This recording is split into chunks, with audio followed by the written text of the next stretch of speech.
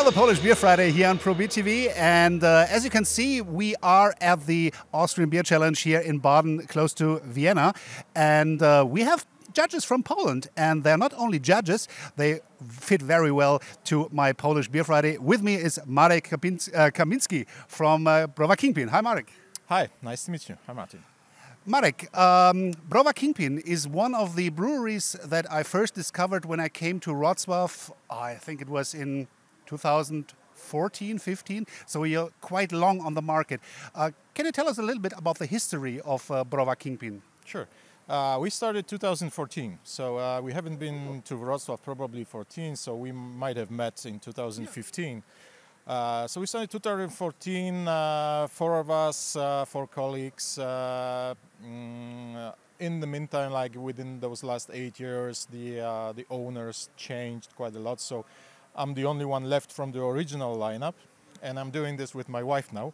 So that's a family business now. That's a family business now for the last 4 years. So almost half of the time we are operating, it's been a family business.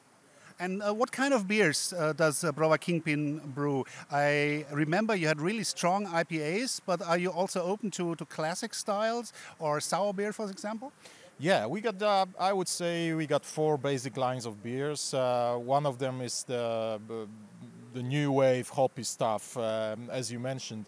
Pale ales, hoppy pale ales, IPAs, double IPAs, and we do that a lot because this is what craft beer market is all about, I think, everywhere, yeah, including Poland.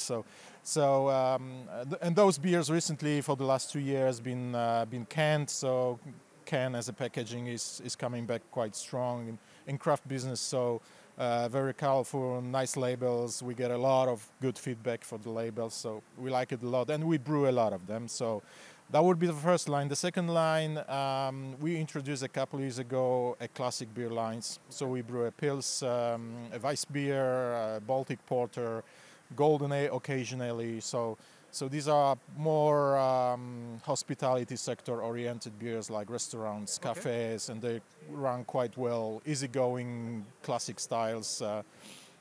The third line would be what I especially like are like the beers like saisons or sour beers that we introduced quite recently or a couple years ago. And I love saisons. I brew quite a lot of saisons. I think I have a established reputation as a saison brewer in Poland, and most of the saisons I brew are also for barrel aging. Okay. So I do barrel age saisons especially in wine barrels. Okay. So this is my specialty. This is what I like to do. This is what I'm very interested in.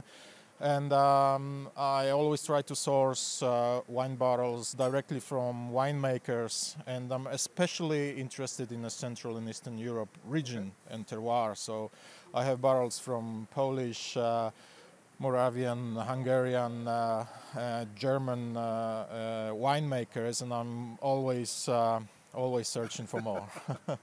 But does Browar Kingpin, if one of our viewers is asking for a typical Browar Kingpin beer, is there one beer that you would pick out and say, yeah, this is maybe the first beer we ever brewed and we stick with that one? Or is there a beer where you would say, this is really our masterpiece and we're still brewing that one? Well, we still brew the beer that we debuted with 8 years ago, which is Rock and Rolla. Okay. This is an American pale ale, a very, very classic approach to a pale ale. So not a hazy pale ale. We got hazy pale ales too now, but Rock and Rolla is one of our best sellers. The classic beers run well too, but I think the last years most of our reputation is in saisons and barrel-aged saisons. And one thing, you mentioned the labels that the people like. One thing I always remember, and many of my friends, even though they haven't tried a Kingpin beer, is that there's a Polish brewery with the pigs on the label. So what's the secret behind those pigs? How did you came to the idea to put those funny pigs on the label? Yeah, and it's no secret at all. It was when we were preparing for our launch 8 years ago, we were looking for, we always wanted like to have some kind of persona on our labels, and we were looking for an image that could differentiate us somehow. And then one of the actually one of the illustrators that we worked in the beginning 8 years ago came up with the idea of pig. Okay. And in the beginning it was like, what, pig? And he was like, yeah, why not? Just because no one associates beer with pig, with the image of pig, you know. So yeah, in the very beginning it was more like really pig style images. Now we kind of relate to this in most of our labels, those illustrated ones at least. There's always a pig nose on our exactly. labels, which is kind of a trademark. And you mentioned that you started with 4 colleagues when you founded Kingpin. What was your background back in the time? Have you been in the beer industry before, or have you been homebrewers, or what was your personal approach to brew beer? No, I was not. That's partly why we started as 4 persons. Our brewer in the beginning was Michał Kopik, guy that you also know very well. He was our brewer for the first 4 years, and he was responsible for the beers. And in the meantime, I started taking over gradually. And after he left, he decided to do his own thing, and I took over completely. So you started not as a home brewer? No. I wasn't homebrewing before, to be honest. I was always a beer lover, and I was always very close to beer business stuff, but I wasn't homebrewing, no.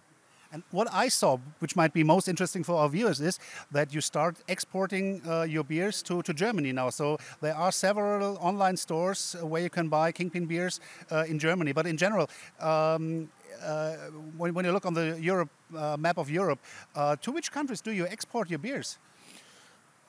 That changed during the years. We had a couple of years ago. We had a lot of export to France, for instance. Now the direction dried out a little bit, but we were always kind of present on German market. And actually, yeah, quite recently we are delivering quite a lot to online stores because probably due to the pandemic they got more momentum, and there is more and more e-commerce in beer business too. We do some sales to countries close to Poland, Slovakia, Lithuania. We do some sales to Scandinavia, especially Norway. We do some sales to the Netherlands and Belgium, so different election. We had some sales to Spain in the past, but recently also it dried out. So. I would say we try to be present on foreign markets, but Polish market is our main concern. But still, do you see a demand growing in Europe for Polish beers? Because when I started discovering Polish beer, I barely knew nothing about the Polish beer scene, and I got invited to the Wrocław Beer Festival, and I was super surprised how vibrant the Polish, even commercial and homebrewing scene was. And we're just across the border, and we simply don't know nothing about this scene, and we tend to buy expensive beers from the US with shitloads of hops in there, but it's some kilometers away, just in Poland. They have really crazy stuff. They have the modern styles, they have fresh beer, and to a reasonable price. So I convince lots of my friends looking for Polish breweries in general because the quality is so high and nobody seems to know about that. And I think it's constantly growing. Do you have the same impression? Yes, and I think you named all the arguments for it. Like the quality is there, the variety is there. Like probably everything you could imagine is brewed in Poland to some extent. Some styles more, some styles less. But if you look good enough, you can find everything. You can find sour beers, you can find barrel-aged beers, strong beers, session beers, and even don't forget the Baltic porters. Yes, Baltic porters, of course. Wild beers recently also. So the variety is there, and of course the price also. Yeah. That price plays its role too. I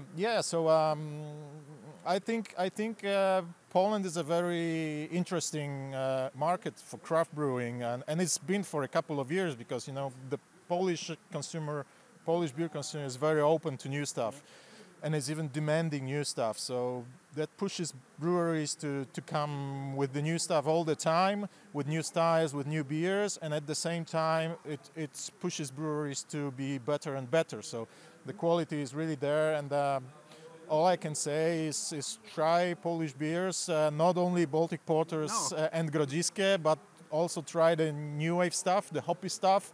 It's definitely fresher than those from the States. And yeah. Marek, thank you very much for joining me here. We have a lot of judging to do after our interview. Then if you are interested in beers from Browar Kingpin, ask your local online dealer, look in the Polish online stores, and if they don't have Kingpin, ask them to get it for you, because it's really worth. They're really doing good beers. And Marek, thank you very much. And thanks, Martin. See you maybe in Poland next time for a good beer. Hopefully soon. Okay, thanks. Cheers. Cheers, bye.